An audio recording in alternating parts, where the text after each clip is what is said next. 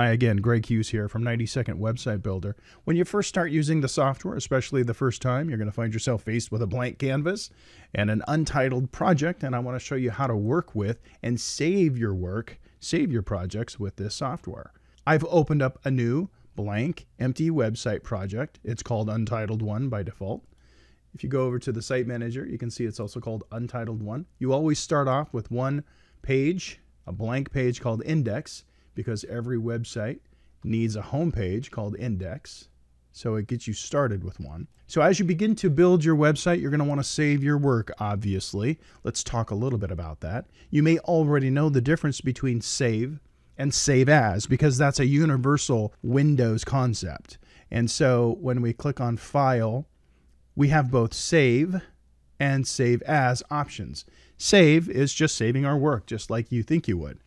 If we choose Save Website As, we're doing a Save As, just like as if you were working with other Microsoft products, for example, when you click Save As, you're saving an additional copy of your work. So if you were creating a project and then you wanted to save another copy of it under a different name, you would choose Save As. And what 90-Second Website Builder lets you do is decide on 3 different kinds of formats to save it in. Now, most of the time, you're just simply going to be saving it as a 90-Second Website Builder project.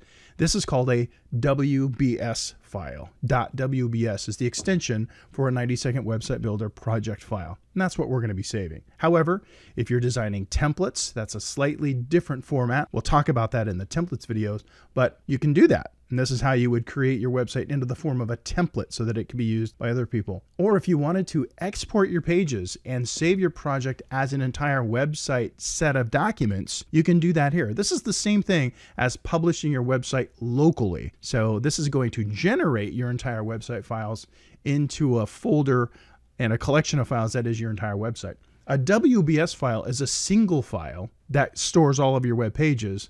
Whereas when you generate or export your page to HTML, it is the set of files that makes up your website. Web-friendly files, HTML documents, CSS files, image files and folders and all that kind of stuff. So that's the difference. So when we do a save as, we have these options. But most of the time, we're just going to do a save website. And of course, the first time we save our website, it's going to ask us what we want to name it. Okay, so enough talk. Let's actually do it. I'm going to build a quick little website here. Just for the sake of time, it's not going to be much. I'm just going to grab the image tool and let's go find an image. Here's one we can use. A big image of a girl talking in a microphone. Okay, so far, that's the only content we have on our website. And so now let's save our work. So the first time we save, it's going to ask us to call it something besides Untitled, which is a good idea. So we'll go to File, Save.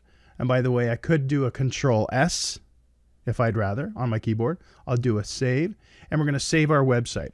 And as you can see down here, we're going to need to call it something, and it's going to be saved as a WBS file. But here's what's really important. Where we save this file is critical, and I want to show you where that is. So before we name it, let's go to the right spot.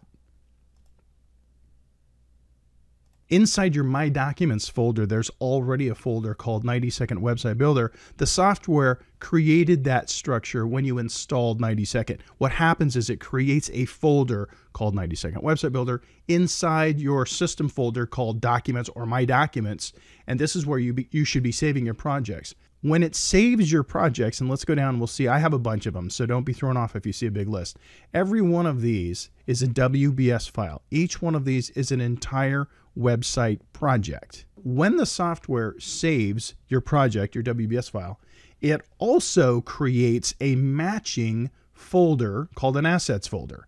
So for example, here I have a project I called 24/7 Web Talk. That's my WBS file, my website. But you'll notice up here, I have a folder of the same name. And that's because the software created that folder, that assets folder, for the sake of storing my images. I don't have to ever go put images in there.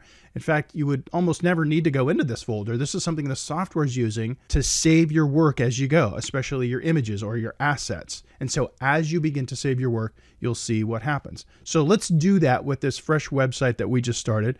I'm going to call this something that we can remember, Greg's Test. We'll call this sample website, this WBS project, Greg's Test. Okay, we're going to click Save. Okay, so that's the name of this particular project. If you go to the top of the page, you can see it's telling me the name of my project, Greg's Test. And in fact, if we move over to the Site Manager, it tells us this is the name of our project. We still have one page, and on our page, we have an image. Now, let's make some changes to this project. So let's add some text. I'm going to grab the text tool. Let's just double click on it and put a bunch of sort of dummy text there. Okay, so now we've just changed our website project. We want to update and save it so that we don't lose our work. Here's what we do. I can go up to File Save, or I can just simply click the Save button right here, or again, I can click Control S. I'm going to click this button, and now I'm done. I just saved my project again. I just updated it. So now let's go take a look at what that looks like on my computer. So I'm going to minimize this and go look at the file structure. So what I did is I went to my Documents folder in my system. Inside that folder was a folder called 90-Second Website Builder, and inside this folder is where I'm saving my work. And again, I highly recommend you do the same. This is where you should be saving your work. And you'll see down here we've added another project, and I'm sorry I have so many to scroll through, but I work with this a lot. And here's the site we just now created. This is my WBS file. This is my project file. I could literally launch this with 90-Second Website Builder if I wanted to. But also notice, like I said, there's now a folder up here. Let me bring it up into the camera, called Greg's Test. Now remember, I did not make that folder. The software did that for me. It automatically created this assets folder and keeps it in the same directory as my WBS project. It's very important that these two things live together in the same structure. Sometimes people will accidentally move their assets folder into another directory, and then when they open up their project, they say, why don't my images show? Well, here's why. Because 90-Second Website Builder is remembering where your images are by storing them in this assets folder.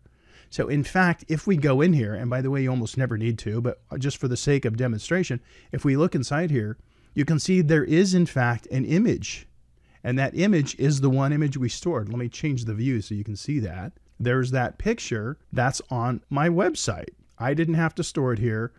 The software did. So let's go back to this folder. And again, we can see there's Greg's Test and there is the project. Okay, so I'm going to close this and go back to 90-Second Website Builder. So again, I've just launched the software. Let's say it's the next day and I want to work on my project. Well, I need to go open it because I'm opening a blank project and the software is assuming I want to start a new project, and I don't. I want to work on the other one. So I have a couple of options here. One, I can go to File, Open Website, and simply go find that project. Easy to do. I'm here in the right place, the 90-Second Website Builder folder that's in my Documents, and I would scroll down and I would find the site that I want to work on right here, and I would do this and click Open. However, you don't have to go through all of that. You can if you want to.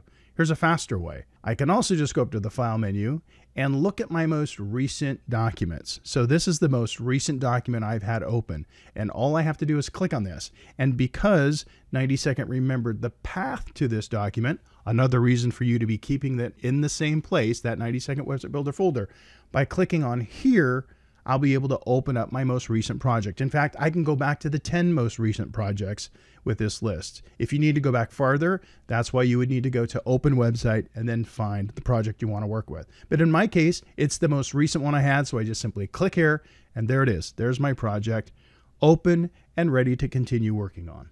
So make sure to save your projects as you go so that you can always find your work as you're building your websites with 90-Second Website Builder.